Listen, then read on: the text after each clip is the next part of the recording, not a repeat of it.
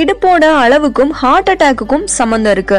So ஆண்கள் தங்களுக்கு இதய நோய்கள் வராம தடுக்கணும்னா உங்களோட இடுப்பளவு 80 சென்டிமீட்டருக்கும் அதிகமாகாம பாத்துக்கணும்.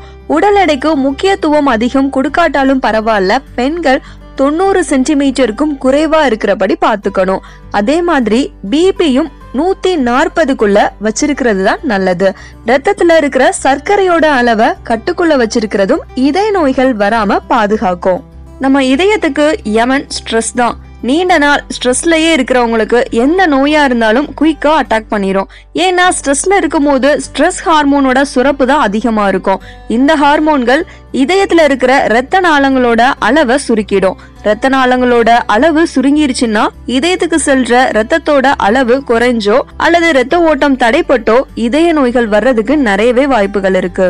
குடிக்கிற தண்ணீருக்கும் இதய நோய்க்கும் சம்பந்தம் இருக்குதா அப்படின்னா, குடிக்கிற தண்ணீருக்கும் இதய நோய்க்கும் சம்பந்தம் இருக்கு, ஆனா நேரடியா கிடையாது. ஒரு நாளைக்கு 2ல இருந்து 3 லிட்டர் தண்ணீர் நம்ம கட்டாயம் குடிக்கணும். ஆனா மினரல் வாட்டர் குடிக்கிறத மோஸ்ட்லி அவாய்ட் பண்ணிருங்க. குடிநீரை சுத்திகரிக்கும் போது நீர்ல இருக்கிற உண்மையான சத்துக்கள் மினரல் வாட்டர்ல வெளியேற்றப்படுது. இதுதான் மினரல் வாட்டர் குடிக்கிறப்போ நமக்கு கிடைக்கிற அந்த சுவைக்கு ஒரு காரணமா கூட இருக்கு.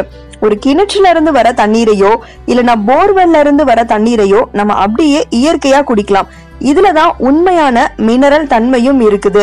ஆனா இதுல சுவையே இருக்காது. காரணம் அதுல இருக்கிற தாது உப்புக்கள் தான்.